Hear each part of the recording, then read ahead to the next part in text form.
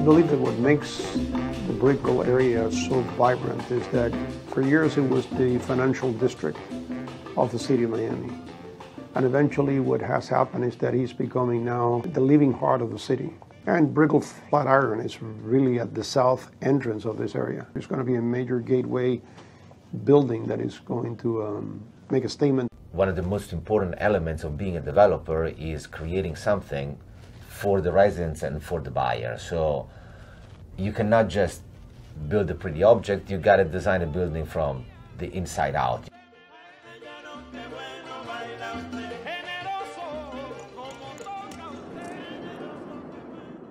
I wanted to create something different. I wanted to marry the architecture with the artwork.